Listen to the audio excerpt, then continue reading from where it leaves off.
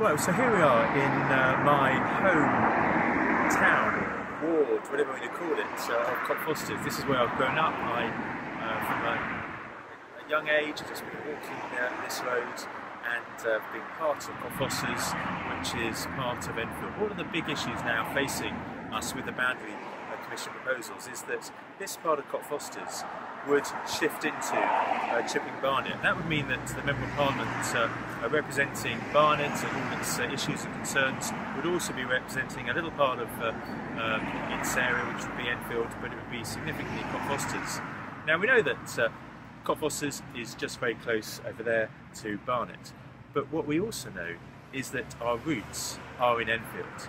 I know that if you just go along from there, you've got the Christchurch Cockfosters, and the parish of Cockfosters is all about here, and about Trent Park, and about what the Bevan family started up in terms of establishing the church and all the parish around it, which is linked to Trent Park. I know from battling hard with locals around planning issues that the conservation area of Cockfosters is key, and that really encompasses this part of Cockfosters, which is all in Enfield. But what we also know, and any commuter will know that, is that as you sit on the tube in the Piccadilly line, you'll see Cockfosters. Most people know Cockfosters because it's at the end of the Piccadilly line. And it's no surprise that the Piccadilly line goes from Cockfosters to Oakwood to Southgate to Arnos Grove. There's key transportation links, there's key historical links, there's key parochial links. And as far as these businesses are concerned, and residents, they recognise that they're in the London Borough of Enfield.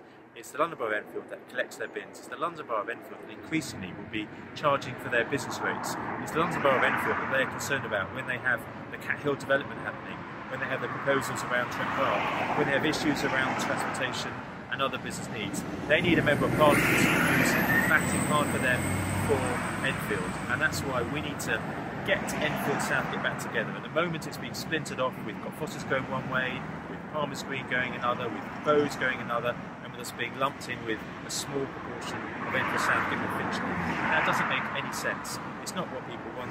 They need a Member of Parliament for Enfield Southgate, and that's what we're going to try and do all we can to encourage the Branding Commission to see that. We need all your help. Please get onto the Save Our Southgate website, the Facebook campaign, and sign these petitions, get those letters in as soon as you can. Thank you very much.